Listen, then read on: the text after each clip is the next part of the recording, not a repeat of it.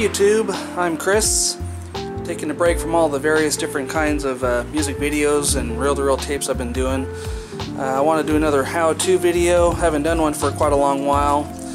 And this is my 2011, it's a Sportster, it's the Nightster, so 2011 Harley Davidson Nightster Sportster.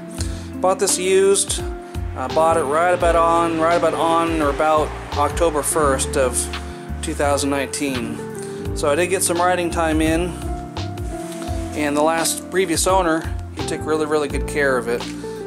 It's been to the Harley dealership when he traded it in, and the shop went through it all. They did some minor repairs and adjustments and checked everything all out. So when I bought it, I don't remember the price I paid for it right off the top of my mind, but it was all taken care of and all good to go with all new brakes.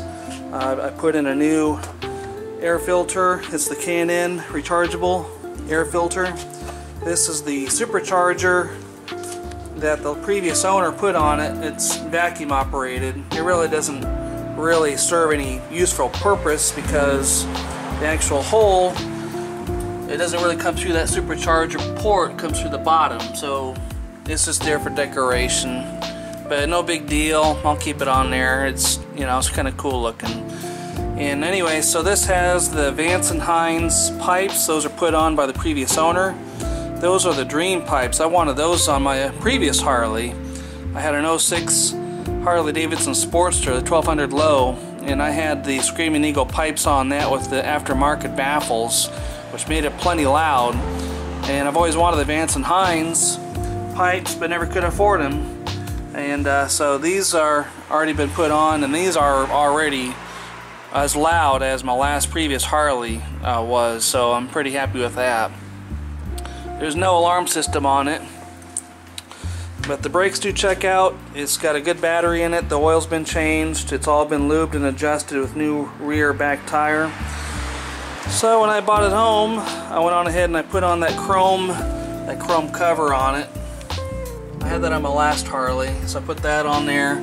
I'm going to leave the primary cover, the primary derby cover alone. I'm not going to need to replace that. And this is the tachometer. I put that tachometer on there on my own one evening. I did not make a video of it. I would have liked to have, but it took me quite a good long while to install that tachometer on the bike. So I spent a good half the night out here in the garage, and it was chilly out, and so it just took too long. I didn't really have the time, and I wasn't sure how long a video would be. So that's the original miles, 11,290 miles at the moment, and that's the time, which I've always wanted that on my last Harley, so that's kind of cool. And so I got, let's see if I can get on over here to my, I was wanting to get over here to my, I might be able to turn the key on, I guess. I was wanting to get over to my, I want to get to my trip odometer. So it's all fuel injected. It's got the fuel pump in the tank. See if I can get over here to me. There it is finally. So I put on, so far I've ridden it 64 miles, 64 and a half miles. And since I filled it up with gas, I've traveled 2.2 miles. So I reset the trip odometer B every time I get gas, and that kind of gives me an idea, kind of sort of how much gas I got left. But on the other hand, you do have a low fuel gauge indicator comes on the dash, and so I got the time set, and it's the speedometer's LED. This tachometer, as you can kind of sort of see, does not light up. I don't know why. It came that way, brand new. It was not out of the box or out of the package or whichever. It was just, I installed it and got it powered up. There's no light. So that might be another something else I might do sometime later. I might tear back into the gauge and replace the bulb with an LED one. I don't really feel like taking it off the handlebar right now. I got it on there really good and snug and tight. And the part of the challenge for this tachometer was to install this little module so it worked and functioned properly. And I had to get the wiring diagram from a Harley so I could figure out where all those different wires I'll plug into correctly. And you're gonna have a hard time trying to see but I had to run these wires. You can't really still see very well, but you kind of sort of see where I got all these wires all jammed and tucked all in. I got those little blue wire connectors on all of the wires for the coil. So it does have the power, ground, and tachometer signals all tapped in, all those wires straight for the coil. I tried to keep it all in one place that I could, and I did the best I could to make sure they all had good connections. And I have tested it, and I was having issues there for a little while with the connectors making good contact, so I went all through it all again. There's really next to no room to dig that thing out, so it took me quite a good while working on it, a good couple hours to dig all the wires all back, making sure those little squeeze connectors are making real good connection and contact. So I got it all plugged in, it's working, and the tachometer needle does bounce and jump around when the engine is cold, which is normal, but after it gets good and warmed up and hot, then it won't be jumping around anymore. It stays out pretty level. And then the other thing I did is I replaced all of the LED bulbs, I replaced all of the incandescent bulbs with LED, and so none of those were real cheap, but I got them installed, including the headlight. That's all LED. And then the same thing for the rear,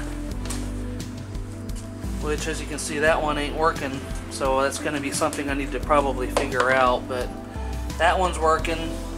And so what I was looking to do, or at least I was hoping to do, was I have a fast flashing condition with these LED bulbs. So I got a little module, and so I'll make a video of it here at the same time installing the module, so the LED bulbs will flash the right speed.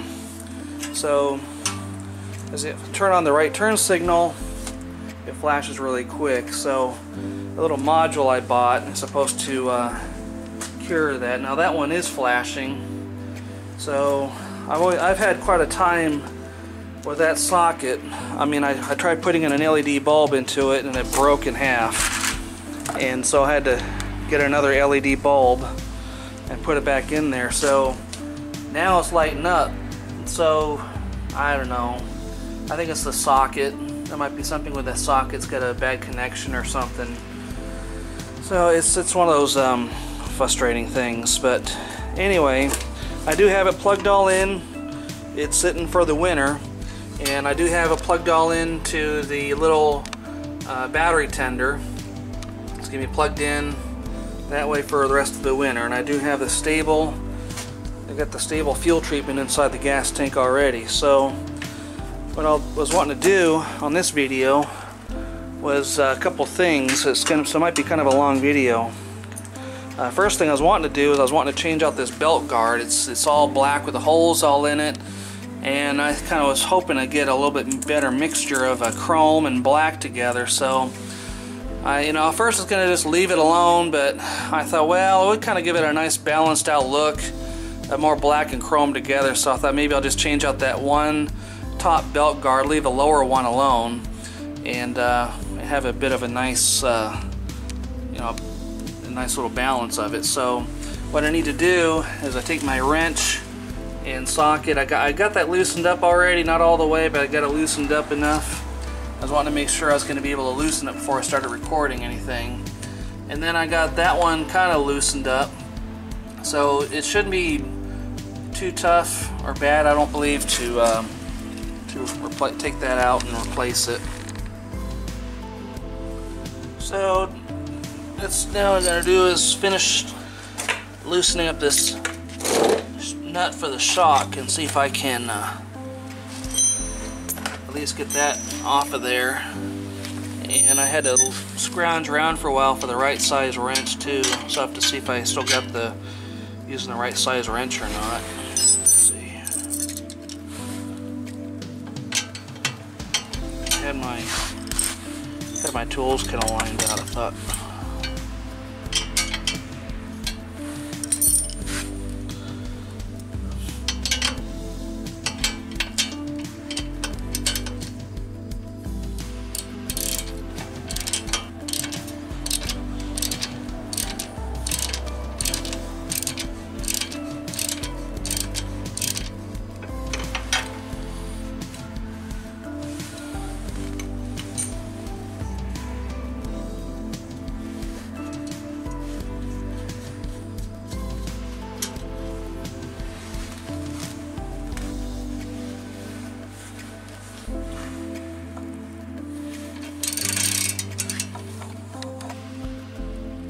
Alright, so I got that nut off, and so this is just a matter of just kind of twisting and pulling that off. So now I'm going to go ahead and loosen up the front one.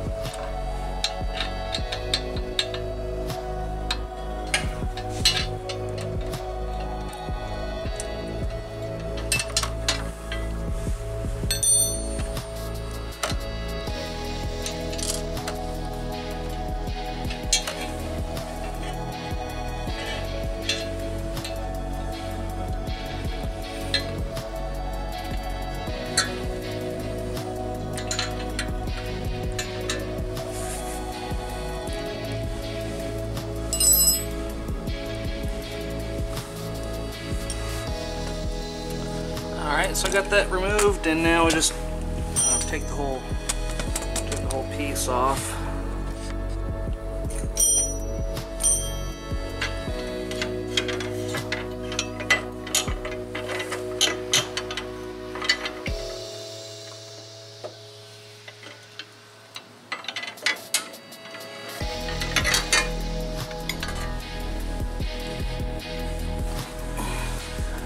Here's a new one. It's the we got the chrome belt guard, JMP cycles. It says 2004-2005, but it said on the website it will fit this bike.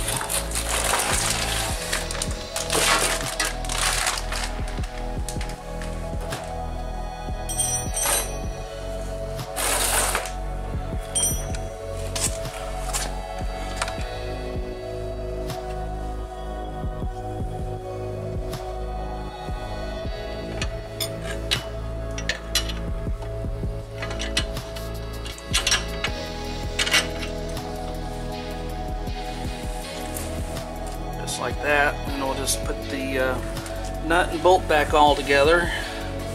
I don't know what the torque is, but I'm sure if it's just snug, or good and snug, it's going to be all you need.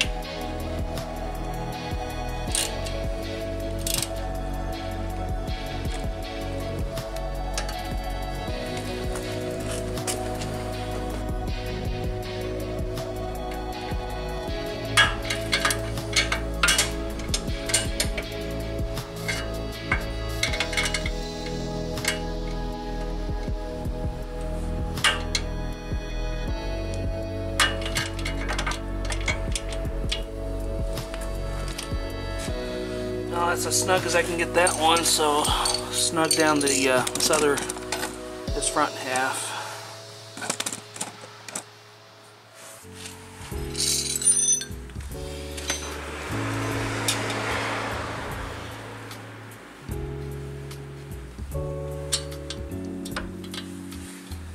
That's as snug as I can get that one. I'll see if I can get I have a blue paper towel rag. I can wipe that off.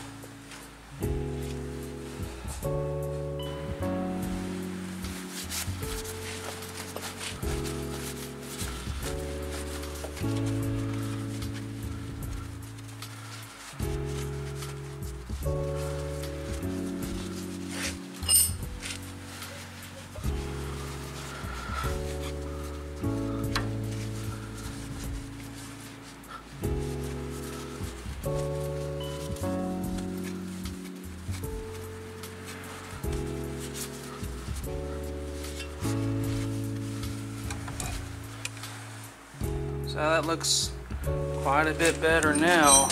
It all looks got a nice balanced out chrome look.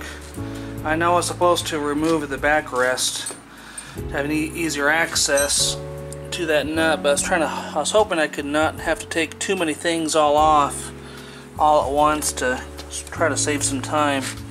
But anyway, so now I'll set the camera up just a bit better, and I can start working on the turn signal module that I got.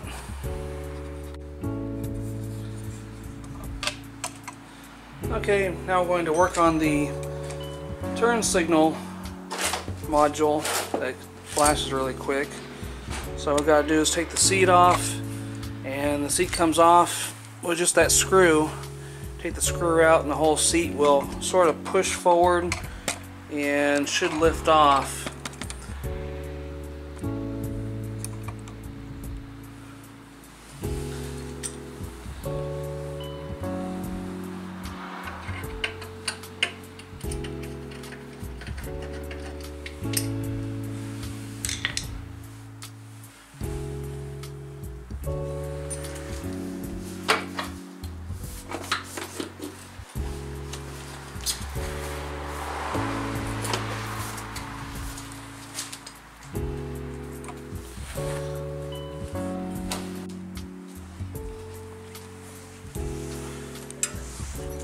So now with the seat removed, here we got the wire connector.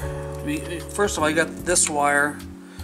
This is this turn signal brake light wire, goes through this fender to that side, and you have another couple wires here that go through that fender for the other turn signal and license plate. And so it's easy to think, since it goes up through that way, that maybe the module's way further on up where you can't get to it, but it turns out the connector you're looking for this little module is going to be this. As you can see, get the orange, brown, blue, red, violet, black, and if I get the little module, here you got the orange, violet, blue, red. I can't see the colors very well, but you know what I mean. So it looks like it'll plug in between that connector there.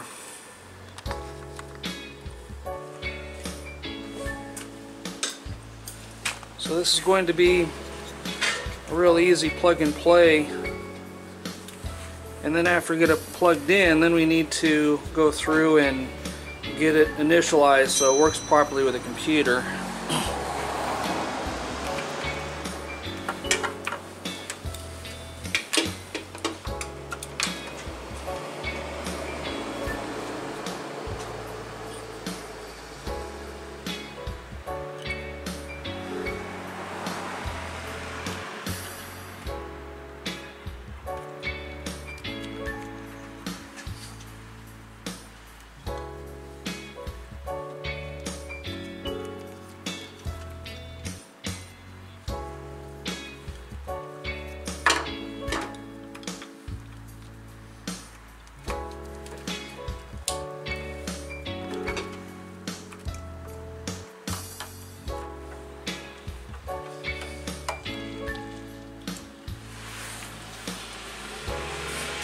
I'll get it all buttoned down in a little bit, but right now I just want to see if this thing's going to work.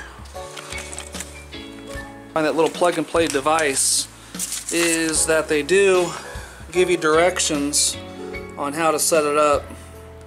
So like we did, we just already got it plugged into those two connectors, and then it's already set for the normal position switch. They give you a thing here on the other side to look for it, so you can have it for normal or you can have it for fast or high load. So I'll have it for normal for now just to see what happens. Then we'll turn the key on. We got to do a signal synchronization, have it in the run position. And the nice thing was I have the engine off, because if I start the engine in here in the garage being a cold day, it'll really gas up the garage real bad and set off the alarm. But anyway, we'll turn the right turn signal on for right at 2 times.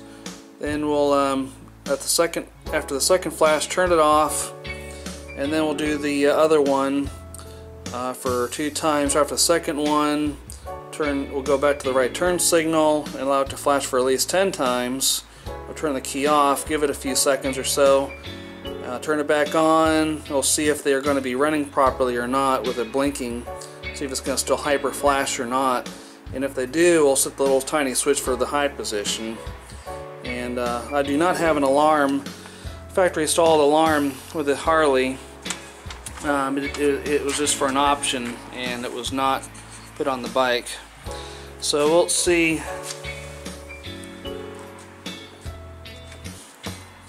So we'll see about doing the signal synchronization. I'll get the camera set up for it.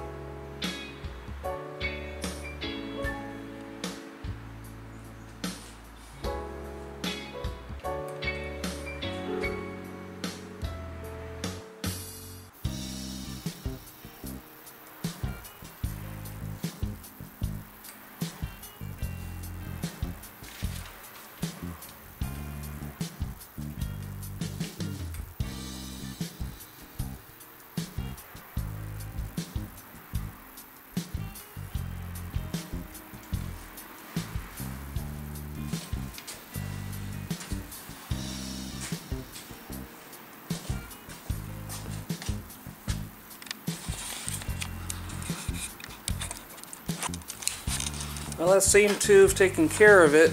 It was right about long by now. It would have started to flash really quick, fast, and so it's much better. Now I only have that little switch on the normal setting, not the high load. So that's pretty good. And then we got the front ones. We got the front, and I got the right turn signal. And then I got the left turn signal. That's working properly.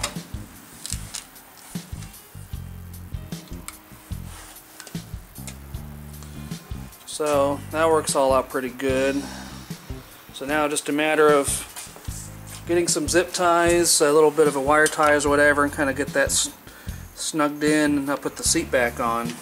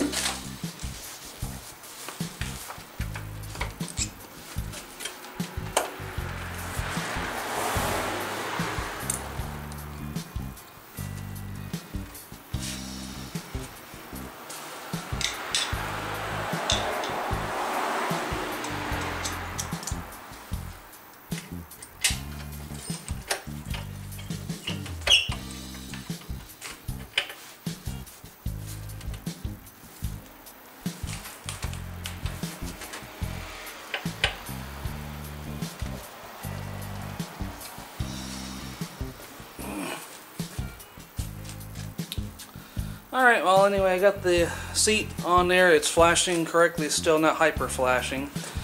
So now what I gotta do is I'll install the cell phone mount on the handlebars, and we'll do that next. Now before I get to the cell phone mount on the handlebars, I thought maybe I'll go on ahead, take out a couple of screws that were holding the tachometer onto the mount, and pulled the tachometer off.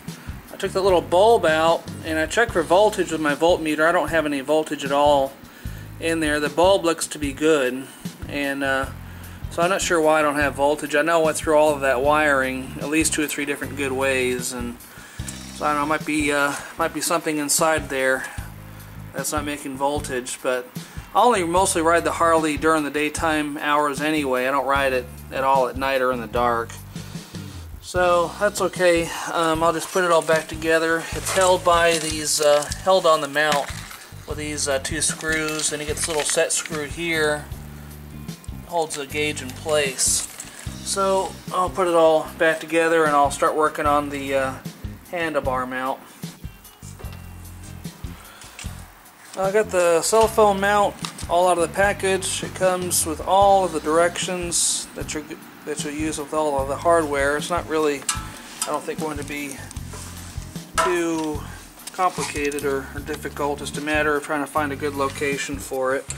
On this Harley, my 2011 Sportster, I had to use a little reducer thing here so it snug against the handlebars a bit better, and that fits down inside there.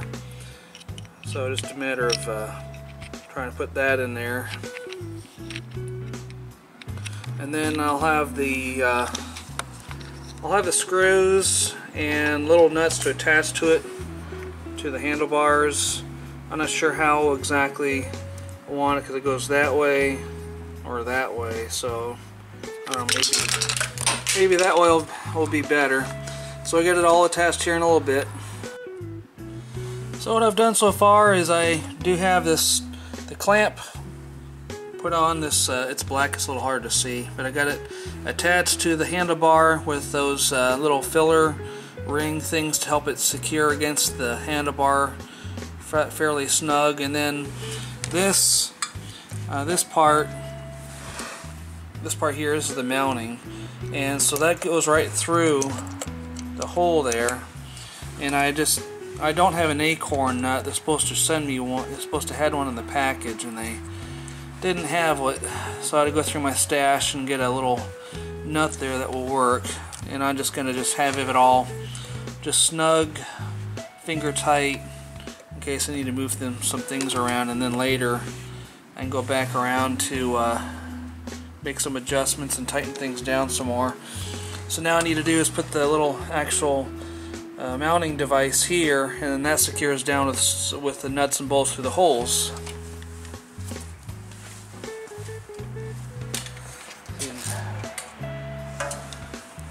So it goes right through those holes. So I'll probably have to turn that little mounting plate around, and so once I kind of get it all on, then I can tighten, snug everything down.